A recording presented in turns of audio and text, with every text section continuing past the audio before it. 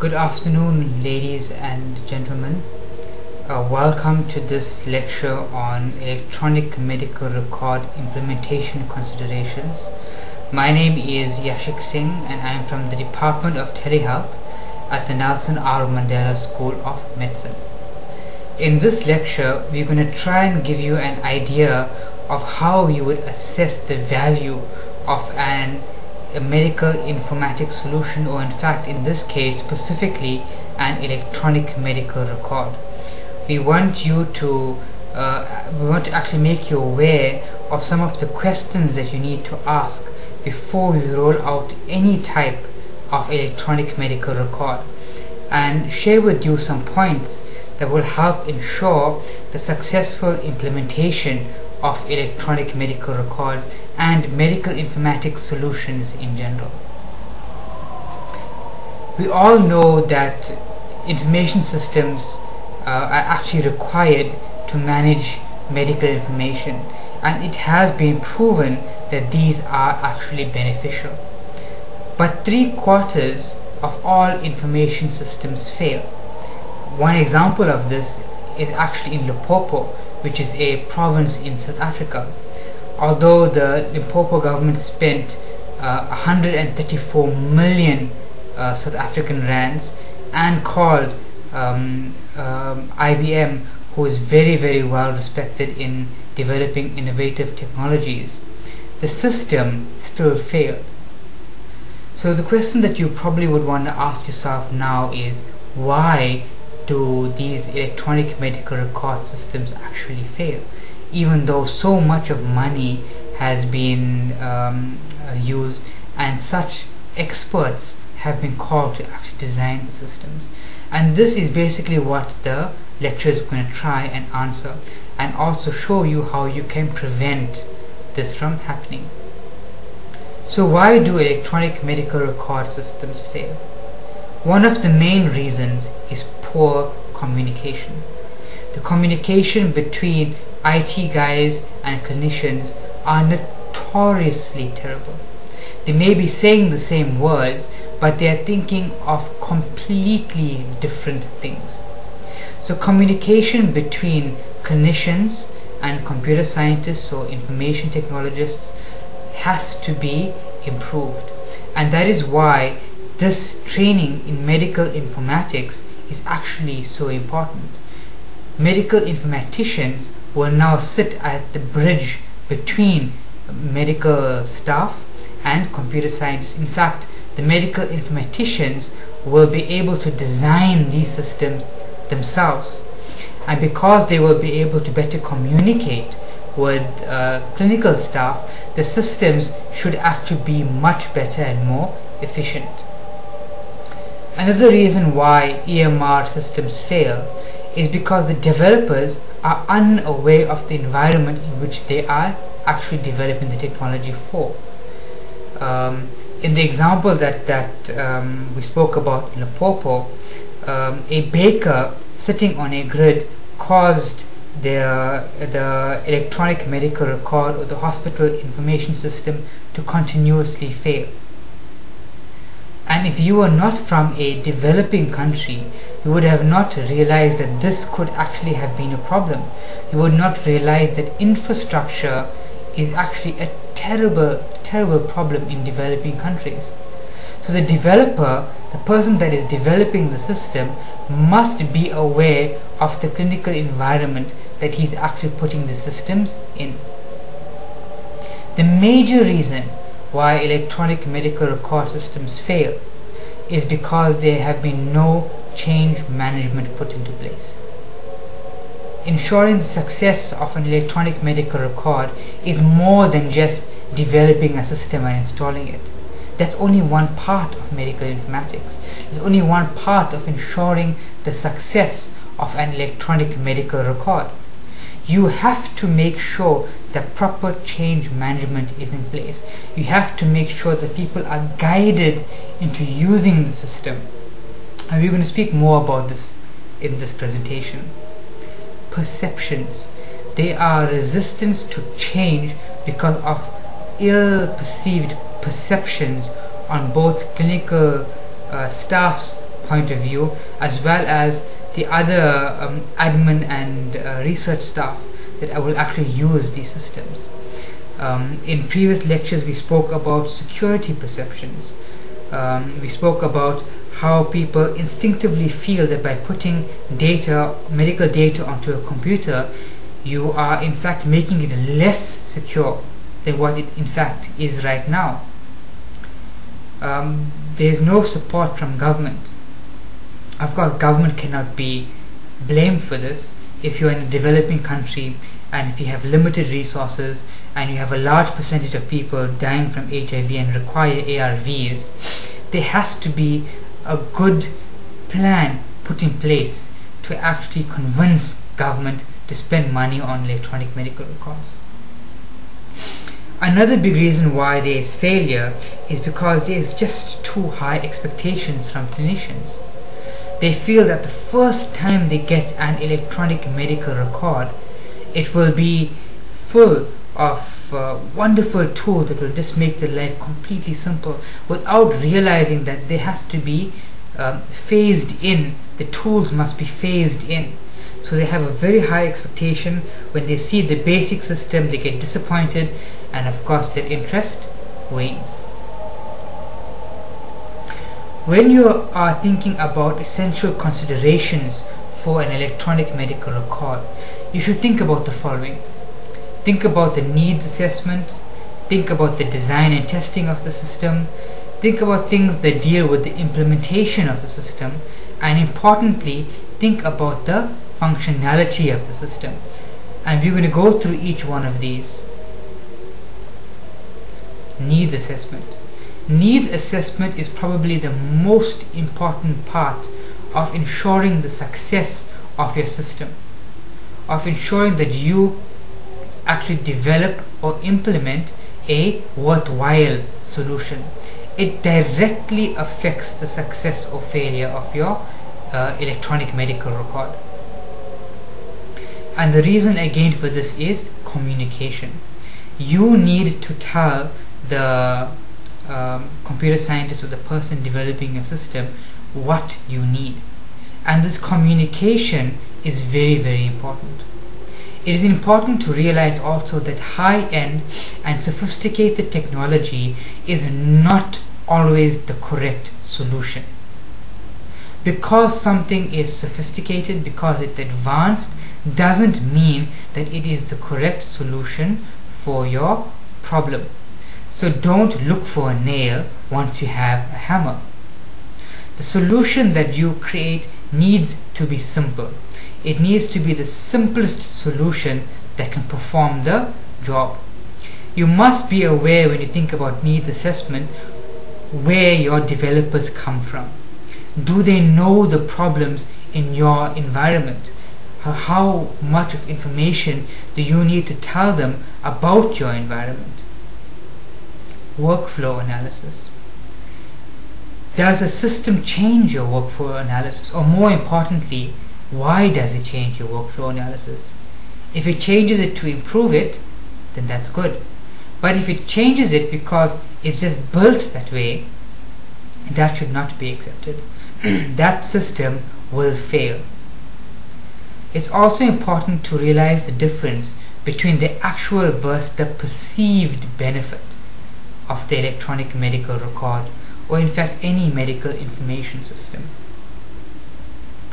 The actual benefit is, at the moment, what benefit will I get? Many designers, many people that want to sell you information systems will only speak about the perceived benefit. So in the future, what would you have? In the future, you could create a system that could automatically diagnose a disease. In the future, you could create a system that will tell you how long your patient has to live. But that does not mean that it's benefit right now. I'm not saying don't think about the future, but I'm saying when you're assessing the benefit of a system, think very carefully about what the actual benefit is compared to what the perceived benefit is. Do not collect data that is not beneficial for you, and ensure that whatever data you collect can be analyzed and reported directly to you. The design. Ensure that you are fully involved in every step of the design.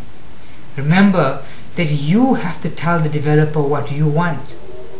And also keep in mind that the developer may not necessarily understand what you are trying to say.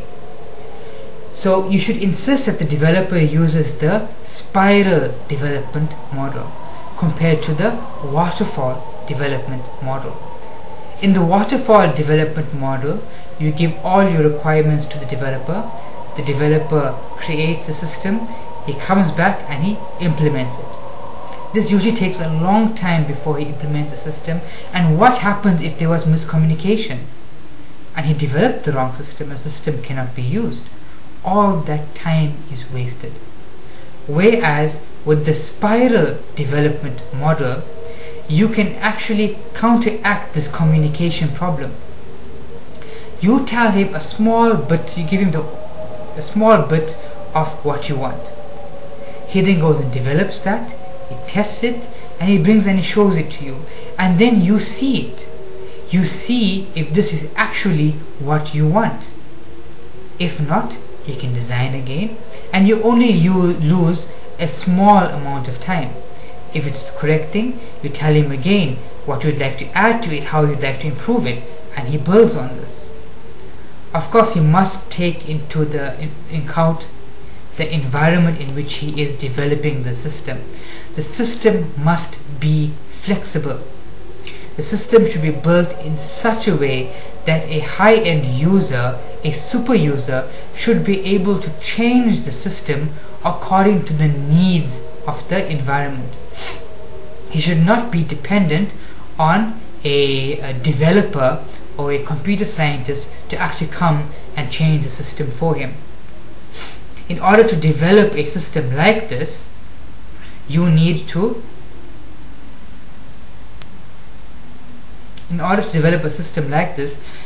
make use of what is called the generic data model. Testing. Testing must not be done in a lab. You must have a trial run of the system in the actual environment that it is going to be run in, with full participation of all the developers and stakeholders. Also try to get independent evaluators. And the reason for this is actually to prevent the my baby syndrome. Once developers develop a system, they actually feel that their system is perfect. There's nothing wrong with it. There's something wrong with the users. And they will not evaluate it unbiasedly. So it's important to actually try and get independent evaluators. The system functionality. All systems are not as useful as people actually think they are, and that's why systems fail so many times.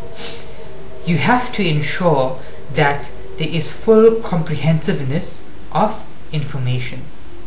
You have to make sure that the system captures and stores all of the information that you require. There's no point taking the time in actually capturing information if this information is not what you need, if this information is not what is going to actually be used. Degree of structure of the data. And this deals with the retrieval and the analysis of the data. What degree of structure of data is being used? Are you scanning documents and storing it, or are you actually typing out documents and storing it? The higher the degree, the more efficient, or the higher the degree, the more value you will get out of the electronic medical record. Access. Can you have multiple read privileges? Does the system allow many people to actually read the data at the same time without giving them the right to actually change the data? Backups. How are the backups done? How often are they done? And this of course will depend on the environment that you actually are in. Where is the backup stored? All backups need to be stored in an external location, in a location that is away from where the original data is stored. What happens if the system fails? Is there a second system that comes into play that has minimalistic functionality? Or is there a paper-based approach where you record everything in paper and then once the system comes back you enter them into the system? What is the ease of use of the system? How efficient is the system? How robust is the system? If an error is made, does the system just crash? Importantly, does the system add benefit to the clinical environment? There's no point having a system that does not add benefit to your environment. Security. How secure is the system? Does it ensure confidentiality? So does it ensure integrity of the data? So whatever data you've seen is actually the data that was recorded and hasn't been changed in any way. Is the data private? System selection. This is also a very important aspect when it comes to developing choosing an electronic medical record. Do you choose an open source system or do you choose a commercial system? In developing countries, because of the lack of funding, people usually go for an open source system because they feel that it's free. But open source systems, yes, the code may be free, but the implementation is not free. You still have to pay someone to implement the system, to buy the technology, to lay down the infrastructure for the technology, etc., etc., etc. The actual cost of the system is still quite high. There are also other important things that you have to remember when it comes to open source systems. Things like, is there support? There are many open source software that have been developed by students at the university. Once their project is over, once the course is over, there is no support for these systems. You have to ensure that the electronic medical record that you are using has support. Security. Security is a big issue with open source systems because of the nature in which open source systems are built. Different people all come together and add different pieces of code to make the software. It is so simple for someone to just come and create a back door in the software. So you have to be extra careful when it comes to security if you're using open source software. What about testing of open source software? Testing of open source software becomes difficult because it requires a very complex platform to actually test these type of solutions. Of course, there are open source software that are built in such a way that they overcome these disadvantages. You should also think very carefully or read very carefully the small print when it comes to these systems. Many commercial systems that are trying to make a profit of you have small print that is just ridiculous. One example of what some commercial softwares might do is they might charge you very little for the software, but they tell you they charge you for each tuple, for each data entry in your database. And if you have 1,000 patients, you're going to end up with 10, 20, 30,000 data entries in a short period of time, in a matter of weeks. So you must be aware of this small print, because if you accepted a system like that, you will end up paying a lot more money than you actually should. So be aware of the small prints. Implementation. You must have a phased rollout. You cannot roll out the entire system in the first go. Again, this also speaks to the spiral development model. The rollout must be such that small parts are introduced into the environment, and this in fact is also advantageous when it comes to change management, because you slowly start making people aware of the need of the system, of the benefit of the system, and eventually they take to the system more easily. Slowly training them, taking them step by step so they don't feel intimidated. And training is absolutely vital when it comes to implementation of electronic medical records. And do not feel that training only deals with the training for the use of electronic medical records. You will find that there is an entire other dimension to training. Majority of people are actually computer illiterate in developing countries. They may be nurses. I even know of some doctors that are in fact computer illiterate. So training, an aspect of training, is training people on how to actually use the computer. How do you put it on? How do you send emails? How do you troubleshoot problems? It's only after this then you can actually consider training on the actual electronic medical record system. Support. You must provide support. Support should ideally be local, so that if you cannot get to the bottom of the problem by telephone or a video conference, you can actually drive down there and help. Finding champions. I can't stress to you enough how important this is. When you want to ensure a successful implementation of your system, you must have champions. You must have a person in the hospital or clinic that is actually on your side, that is excited about this technology, that will speak to people about this technology, that will encourage them, that will show them that it will work. It is absolutely vital. Creating super users is also a very important part of ensuring the long-term success of your information system, of your electronic medical records. Because the ideal situation will be super users managing the system, super users trying to change things in the system, rather than spending a lot of money on getting developers to come back and change things. And again, the generic database model actually facilitates this. It helps with creating super users that can in fact change the system to facilitate whatever the new environment is. You must celebrate success. You must show people when things work. You must reward them when things work. You must learn from your mistakes and have an adequate budget.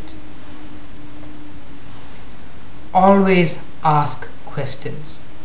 Just because it is written in literature does not mean that the person implementing the system is not taking it the wrong way, is not showing it to you in the wrong way. For instance, studies have shown that holding and caressing animals can dramatically speed a person's recovery.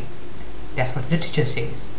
But does that mean if you give an old lady a snake to caress, it will improve her recovery? So never take things for face value. Always ask questions. So what are the important questions to actually ask? The first question, the most important question is there a need for the system? Systems should be developed where there are needs, and not developed because it is cool technology, not developed because someone got a grant to develop it. It should be developed because there is a clinical need at that point in time. Do all the components function correctly? Is it reliable?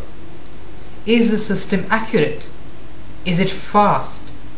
Is it well built? So does the system use a modular design? A design where you can actually add different components to what you want, rather than having one huge system that is complex to actually use. Are people actually likely to use it? You must understand which parts cause what effect. How is it maintained? Who is going to maintain it? What is the cost of maintaining it? What is the long-term sustainability of actually having the system? How can it be improved? Always think about how to improve these systems. Very importantly, is the interface intuitive and easy to use? Is the interface in line with the cultural environment in which you are in? In fact, I heard of an information system. Yes, it wasn't a medical information system.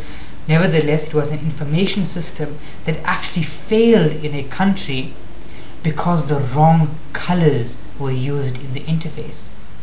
Those colors were seen as being negative and sort of full of bad luck in this environment, and people didn't want to use it because of those colors. So it's important to actually understand your cultural environment to actually build an intuitive interface. Does it communicate effectively with the other hospitals and components? And this is important. Integration. Integration is absolutely vital if you really want continuity of care for patients. If you really want to improve healthcare, it is vital for different components to actually communicate with each other, especially if you have the long-term plan of a national electronic medical record. How does this system communicate with the other systems that are in place? How does this system communicate with the district health information system? What standards does it use? Does it use HL7? Is it robust? If a mistake is made, does the system just crash? If a mistake is made, how can you recover from it? Is the system robust? Thank you very much for your time. I hope you enjoyed this lecture. It basically was about trying to make you understand some of the questions that you should ask yourself when implementing an electronic medical record. Thank you very much.